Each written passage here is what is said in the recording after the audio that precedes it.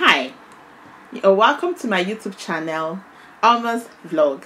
I'm happy to have you around today. How is your day going? Thank you for staying with us. Thank you for, trusting us. Thank you for believing in Alma.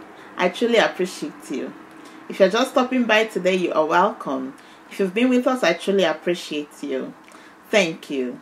Alright, today I want to talk about, family curses. I want to talk about bondage, spiritual bondage. I want to talk about spiritual hatred. I want to talk about spiritual, chains. Okay? Because many people do not know that they are in bondage. In spiritual bondage. They don't know. They keep, going praying. They say they've been praying and doing all sorts of things. Yet what is happening is still happening. Okay, they have tried to use so many things and it's not working. So today I want to teach how to break forth out of bondage using just a product that is very common. You can get it anywhere. This product is everywhere. Even if you don't see where to get it, you can produce it yourself. You understand? Just at the back of your head, within a twinkle, you've gotten it. All right, what product am I talking about? Ashes. Just ash. An ash. You know what ashes, what ashes is. Okay, you can get it with your making firewood. From your charcoal you can get ashes. You can get ashes from people that sell corn. You can get ashes from people that fry akara. Anywhere you could just go there, you get the ashes. All right, yes. So we want to talk about how you can use it to break forth from evil chains, from bondage, because many people do not know that they are even cursed. Do you know that even some children, some mothers, some fathers, they do not care if you're a child or not before they can curse you? It could be their normal way of talking. Oh, they sent you on an errand as a child and then you just went to go and play ball. Since morning, your mother has been waiting for you to come back. Or maybe as a girl, instead of you to go for that errand, you followed your friends to go out and all that. And she's been waiting for you since morning. You understand? Where she is, she'll be swearing for you. Oh, it will never be well with this child. This child had left since morning. I've been hungry. I want to do some things, and then I sent him or her on an errand, and she couldn't even bring it back to me and all that. Before you know it, she has started laying curses on you. That your children will do this to you. You will never hear the cry of a baby in your house. You will be childless because it looks like as if she's childless. She does not have a child. Look at Mama Nkechi. Her child went since morning and came back immediately. Now she has gone to the market to buy things. And you have been my child since that morning and all that. Some parents, because it happens. Most especially I don't know about recent parents. But people, they don't care how they talk. Before you know it, they've started swearing for you. It will never be well with you. It will never be well with you for leaving me to stay hungry like this. They will not even see that attitude as a child's attitude. You understand? Though a child is supposed to, be compassionate. A child is supposed to know that, yes, it is very important. But children, they can just go. Or maybe they will stand and be watching one or two things on the road. They will not even remember that they sent them on an errand in the first place. And before you know it, this woman or the man, the mother or the father has started swearing. It could be a foster parent. A foster parent a child is staying with. It could be some people who stayed as house helps before they grew up, got married, and then started having their own family. Their aunties they were staying with, their foster parents, their uncles they were staying with, they cursed them, and they don't even know. Before you know it, whatever they do will never be okay, will never be fine. Some are men that promised women marriage. I want to address this issue. Hey, I want to address this issue. See, men, you got to be very careful. You got to really be careful. Please, I beg of you. You got to really be careful. You don't tell a lady to wait for you. There is a difference between that you are in a relationship with a lady. You guys are doing very well, Nobody promised anybody marriage. It's a different boyfriend, girlfriend stuff, no problem. But you telling a lady, okay, babes, I'm going to travel to abroad I'm trying to, you know, gather up money. Please, can you assist me? Let's make up this money. Let's make up this money. Once I go, I come back. Once I come back, I'm doing your traditional marriage and white wedding at the same time, and I'm going back, you know, to abroad with you. Do you know what it means? You will feel maybe you're smart. You are very smart. You're a smart guy. You want to outsmart this poor girl. But let me tell you, that course stands. If she costs you, that course will stand in your life. Especially if she knows how to do it. That's why I don't want to talk about, I don't want to teach ladies how to do that kind of thing. Because that kind of thing can cage a man. It can make a man, it can cage a man forever. If she's not the one that unties it, that kind of course. Please, if you're a man here, especially if God has designed it that you are one of my subscribers, please, I advise you, don't promise any lady marriage. Let's be going is better than I will marry you. It's even better when she's asking you, baby, what's going on, baby? Where is this relationship leading us to? You can tell her maybe to Lagos or to Anambra. I don't know yet, baby. Maybe you say I don't have money. Maybe you say I don't have money yet. You're asking me, I've not even taken care of myself. How can I take care of you, baby? Let's see. It's even better you come out straight. I've seen a guy that told the girlfriend, babes, please, if you see a husband, marry. I was like, sure. The lady was not sharing with me. Said, what kind of a boyfriend is this one? You see, you know this guy doesn't love me.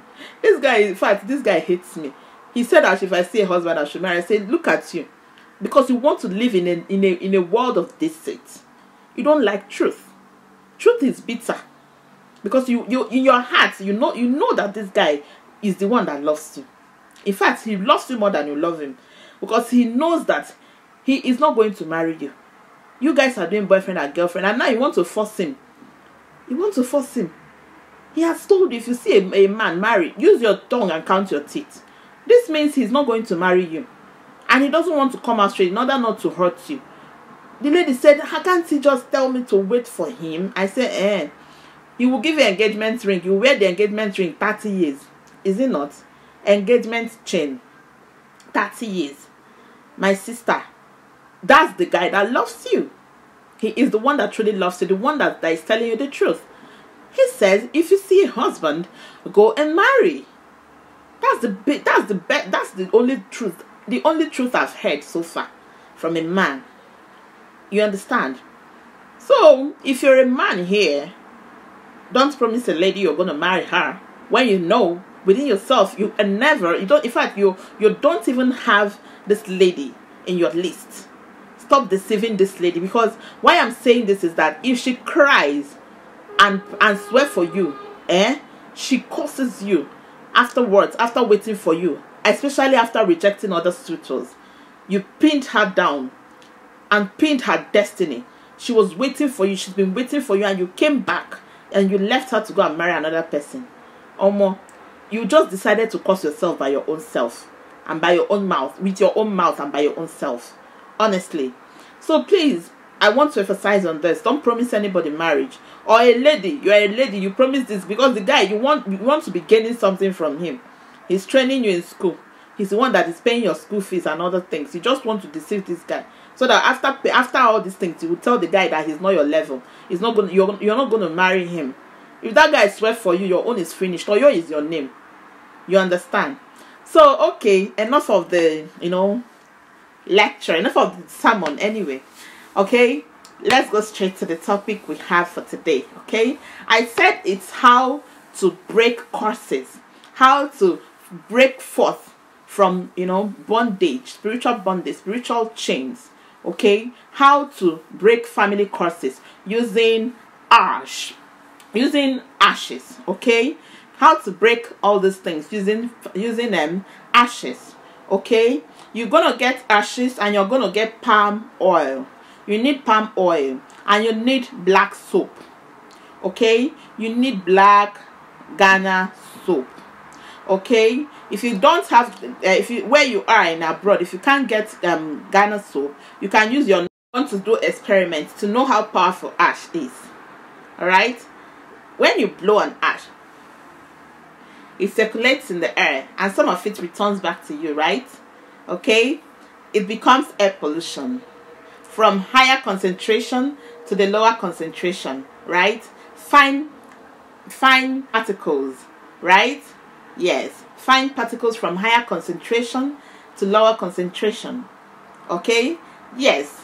When you want to also make do an experiment, get a glass of water, put ash inside it. The ash will settle. It's not gonna float. Okay, ash will settle. All right, just as if you have added sand inside a cup of water. Okay, all right. By the time you get this ash, okay, you get your soap. It depends on the kind of soap you're using. If it's only tablet soap, your white tablet soap, or any other soap you can get over there where you are, no problem. Just get it and cut it into small pieces. Okay, you can also use it. All right, then you get your ash. These ashes I'm talking about, you use it depends on the quantity of the soap. If you're using one full pack of black soap, all these are Ghana's black soap. Please not Yoruba black soap. I'm talking about the Ghana one. All right, some people call it the brown soap. Some people call it, if you don't know it, please refer to my 3-in-1 spiritual soap. You will see it. I introduced it there. I've already introduced all these things there. Okay, so by the time you get it, you take 2 spoons of these ashes and put it in it. Okay, add water to it. Okay, you can add warm water, you can add cold water, anyone, and mix it together. Or if it's a soap, tablet soap that you've cut, you do the same.